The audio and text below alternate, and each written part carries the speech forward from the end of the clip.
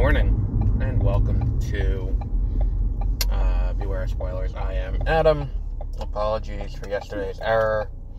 That episode was meant for 30-minute reviews, but when you are not paying attention, as was the case yesterday, you end up uploading to the wrong stream because it is a simple button press between you and fuck-uppery. And I put on the wrong one. And then you can't move it either. That's the annoying thing with Spreaker, is that once you upload to the wrong stream, you kind of just gotta live with your mistake. You can't move it to a new stream. It just gotta stay there, and you gotta stare at your error. Once you get the notification that the episode is uploaded, and you're like, oh, fuck me. So, it is there. I could theoretically pull the episode, download the source audio, pull the episode, re-upload it correctly. However, it's not worth the effort to do that. It's really not. What the fuck is with all this traffic? So, yeah. Let's see. Where were we?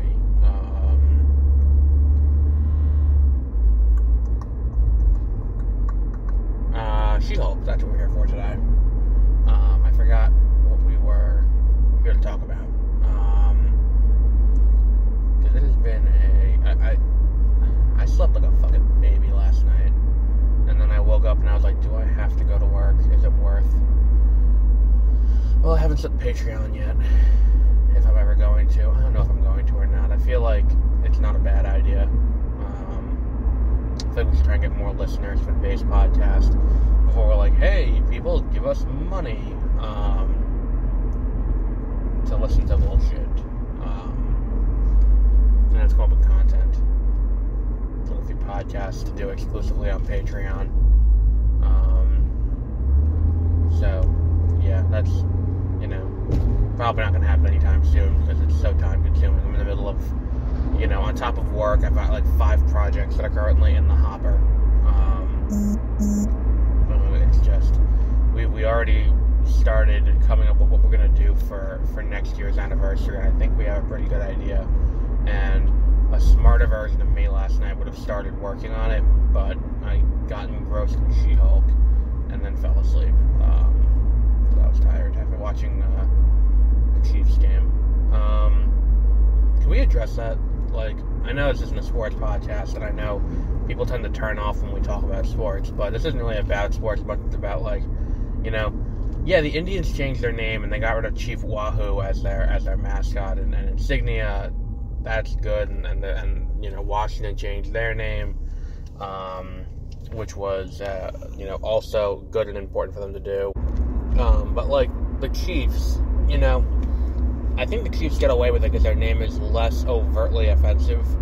But, they're showing the beginning of the game, and that whole experience last night was just kind of surreal in a weird way.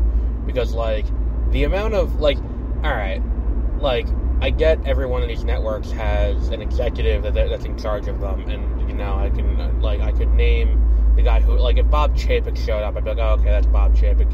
I don't know who runs is it one of the Murdochs who runs Fox?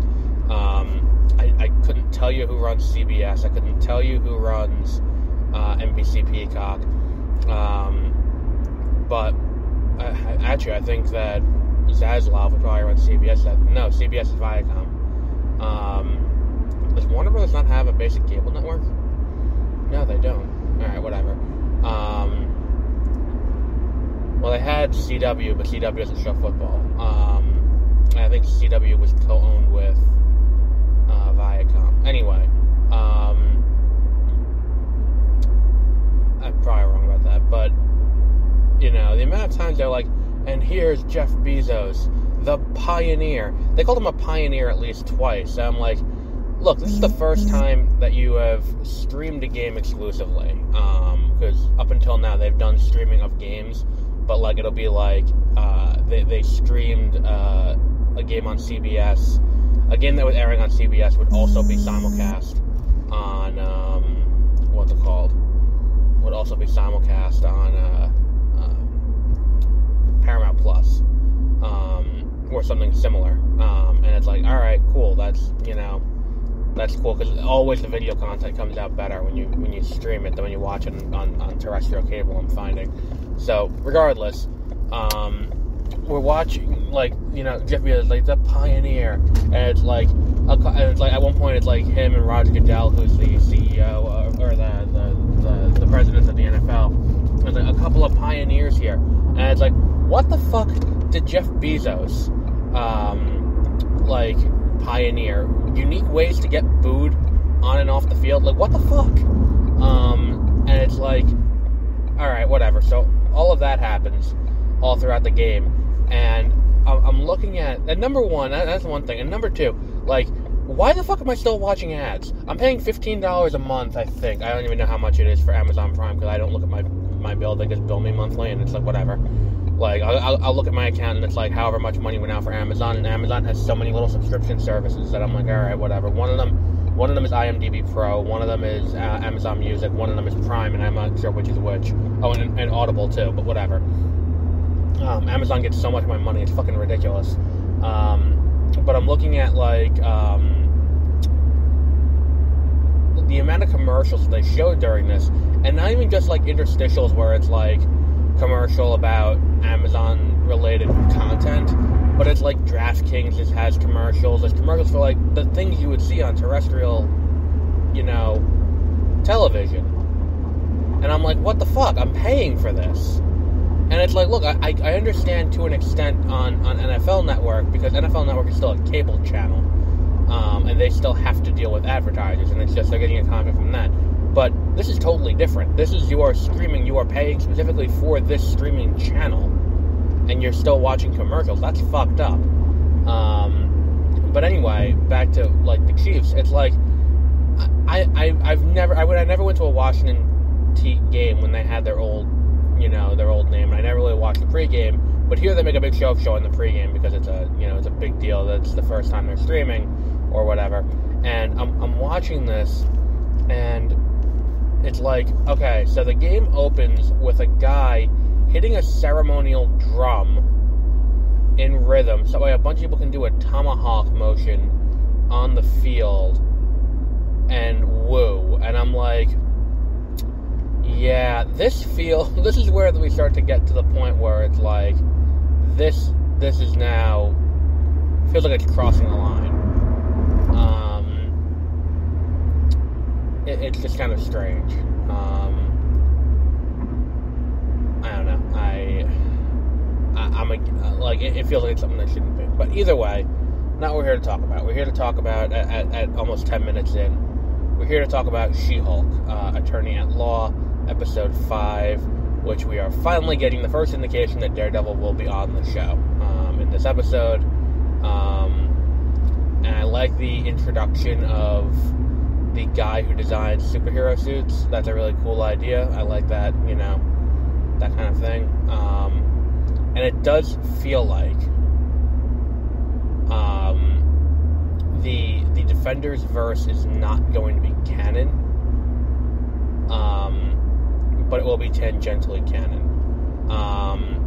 Jamila Jamil is great in the episode, playing an over-the-top annoying influencer. And it is weird. Like, there is one thing about this show that I do find a little strange.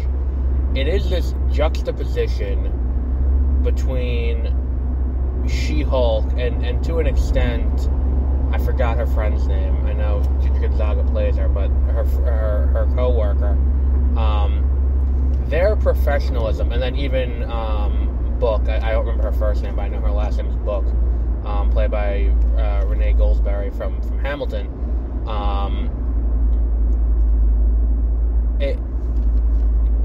That juxtaposition between these professional characters, and then it's like, to an extent, I understand anyone going against her is going to be unprofessional, because to an extent, we are watching the show through the prism of Jen Walters, because I think that that's one thing that we need to address when we talk about breaking the fourth wall. What breaking the fourth wall is, and I think this show does it very well, is it's giving you a narrator who is narrating from within the show.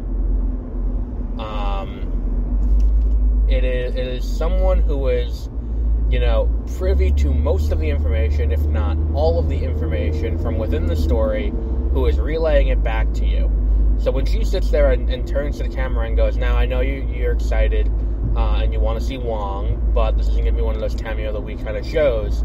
Or in the first episode, she's like, now I know you, we got to get through this because, it's just a fun lawyer show, but, we have to get through this part, so let's just tell you the origin. Like, that kind of thing serves to be like, this is her telling her story. And unlike a lot of other, shows like this, go ahead, get right up my ass, buddy. I will jam on my brakes and we will both sit here on the side of the road. And it is, like, the whole issue with this, with that is that, where was I going with that? Breaking the fourth wall. Sorry, this person behind me is entirely up my ass because I'm behind a truck and the truck is going, funnily enough, the speed limit on the highway. Now she's getting off the highway, I guess. Okay, bye. Have fun. Hopefully that truck speeds up just enough to not let her back in. Because that's an exit lane, not a passing lane. So, whatever. So she's telling us the story. And as a result, what we're getting at this point with this, everything that's going on with the explanation of who, I forgot where the fuck I was going with that. If you ever hear me just saying shit that doesn't have any bearing on reality or makes no sense, what happened was I lost my train of thought, and I think that if I talk enough, it will eventually come back to me. But I completely forgot where I was going with that because that asshole was tailgating me. For going the speed limit, no less. And I don't want people to hear this and be like, oh, he's driving too slow because he's on the highway and he's going the speed limit. I'll go fast on the highway, but I'm not gonna, try to get over an exit and a half before I need to get off just to get around the truck. That's not how I roll. Anyway, so we're looking at, her breaking the fourth wall, and her talking about Wong, and her talking, I completely forgot where I was going with that, but,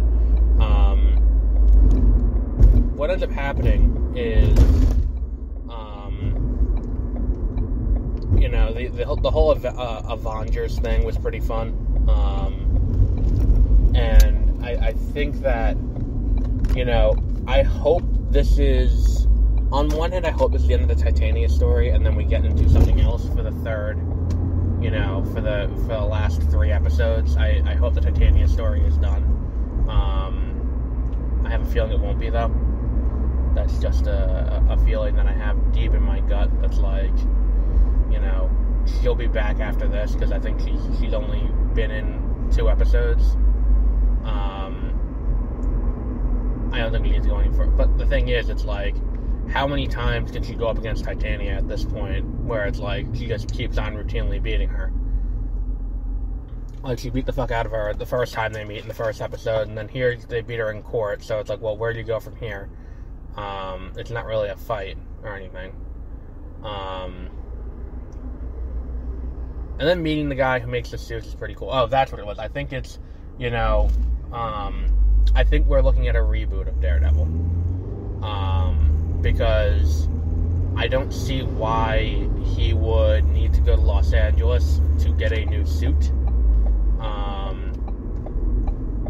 I mean, I can understand the yellow being but I think a lot of this isn't going to be explicitly laid out for the viewer. I don't think a lot of this is going to be like it's not like we're going to sit here and be like, okay, so what you're going to do is, all of this stuff happened, 3 seasons of which, and the thing I always see people go back to is, like, the beheading with the door, where it's like, oh yeah, and you know, She-Hulk is beholden to the show where the guy beheads someone with a car door. I don't think we're gonna get to that point. Where it's like explicitly canon to it, but it's like, look, I can understand why he would go with the yellow suit now after everything that happened with Bullseye pretending to be him in season 3, and showing that yellow suit, the helmet at the very end of the episode is a great tease. I think it's the biggest tease that they could have done. I just wish, I feel like that moment lands a ton better if we don't know Daredevil is coming. Like, if we don't know that Daredevil is going to be on the show, that moment where they show, what's it called? Where they show his, what the fuck? That moment where they show his helmet, in the box, hits so much better, because we know that, we know that Matt Murdock is back as, you know, in active in the world as an attorney, but that could be a great moment where it's like, okay, here is exactly what we, you know, here he is back as Daredevil, and it's like that. I think that moment would have landed a lot better, besides just like, holy shit, let's just get this going, which is where I kind of feel I am now with this nonsense, where it's like, you know, I know this is coming. Like, I know we're gonna get Daredevil in the show because he was in the trailer. They said it multiple times and all of that. But if he wasn't in the trailer and they didn't show the clip and they didn't do this and they didn't do this, and it's like, we know he's in the show. They're not trying to hide it, but at the same time, something like this probably should have been hidden because it would land better for moments like this. Like, for fuck's sake, they hid that Wong was in the show, but not Daredevil. I don't know. And I do wonder if we're going to go back to Abomination, or if it's just Abomination's out of jail, and that's, you know, that's all that is laying that groundwork. And I also wonder if we're going to get any indication about what the setup is with Hulk going to space. Because, not that I think we should do Planet Hulk again, because I've seen that movie. We did that in Ragnarok. I don't think we need to do that a second time. I just think that I want to have something resembling like, what's going on here? Like, that's what I want to see explained. And I'm not entirely sure the show is going to explain all of that, but whatever. If it does, it does. If it doesn't, we'll just, you know, wait for the next entry where they'll probably explain something different there. Because I think, what's the next one after this? Black Panther, and then I think we get Secret Invasion in very early 2023. I want to say it's like January 2023 we'll get Secret Invasion. If not January, then like February. Actually, no, that may come later, because I could see them putting that after Mandalorian, so that way they're not competing with each other. That's also a possibility. But until that point, we don't know what's happening. Tonight I'm seeing The Woman King, and then I will also be seeing, what's that other one? See How They Run tomorrow.